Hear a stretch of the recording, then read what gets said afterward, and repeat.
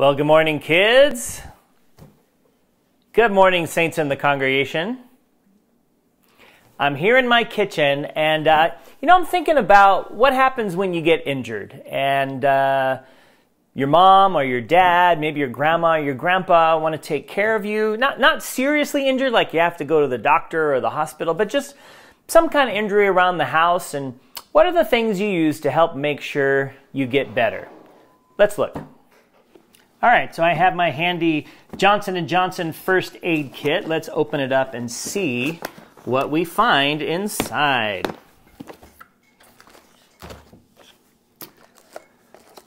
Well, you got your Band-Aids or your bandages, always important. But before bandages, we need to get, where is it?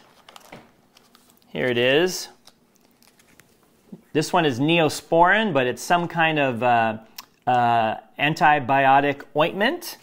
And so actually there's something else first. Here's some moist towelettes.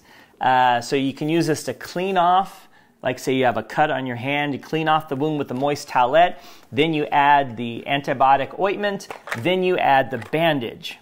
Now sometimes there's a wound that's bigger than just a small Band-Aid, and so you need a little bit more. You can get the larger bandages, or there's even some gauze. Let's see if I have some of that. Oh, look at this Band-Aid. That one's huge. It looks like I'm out of gauze. Oh, here is a survival wrap. So if you're out in the desert and you can't find your way home, and you have to sleep in the night, this survival wrap is like a thermal blanket, and it will help you stay warm. Got a light stick in case something happens when you're out on the road at night. Got a instant cold pack. You have to smack it and then it becomes like ice, because if you twist your ankle or have some kind of injury where your body parts swell up, and then this helps keep it cold. What else do we have here? Ooh, anti-itch cream in case you get stung by a bee or bit by some bugs.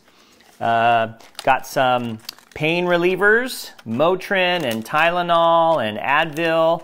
Got a tongue depressor in case, God, why do you even use tongue depressors these days? Anyway, there is that.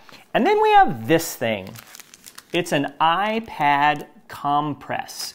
So in case you have an injury to your eye, you can put this over your eye to keep it safe. I'm going to come back to this in just a minute. Ooh, we got these wound closures as well too. This is in case you have a really big cut and you need, kind of like you need stitches, but you can use these to help keep your skin closed so it heals. But I'm going to go back to this eye compress.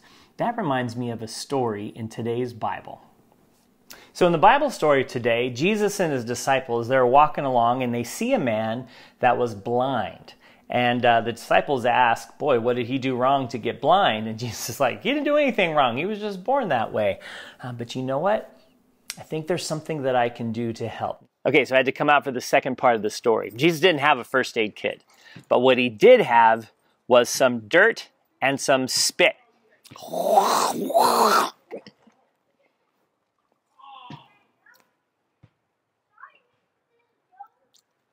And then what he did was he mixed the spit in with the mud, super cool, and then he took it and he wiped it on the eyes of the man that was blind. And guess what he said? Dude, you gotta wash your eyes. I mean, probably didn't say dude, but he said you have to go wash your eyes in this special pool. And he went down and he washed his eyes in the pool, and when he got the mud and spit and dirt out of his eyes, he could see. Like, he had been blind his whole life, and suddenly he was able to see. It was amazing. It was a miracle. He was so happy. And Jesus said, God loves you. Go in peace. Now, I'm not saying you should go spit on the ground and make a little mud pie and rub dirt in your eyes or on a wound anytime you get a cut, because that's not going to happen. I mean, unless you're Jesus, then maybe it could, make it better. But the cool thing is that Jesus knows when people are hurt and sick, and he wants us to get better. He doesn't want us to be sick and hurt. And so he He gives us doctors and parents and medicine and sometimes miracles, all kinds of things to help make us better, because that's how God wants us to be. Sound like a good story? I love it. Let us pray. God, we thank you so much for the many ways you take care of us and you heal us, our bodies and our spirits. Thank you for our parents and our grandparents. Thank you for doctors and nurses, for all the people that work to help bring healing to our bodies. We pray for anyone who is sick today.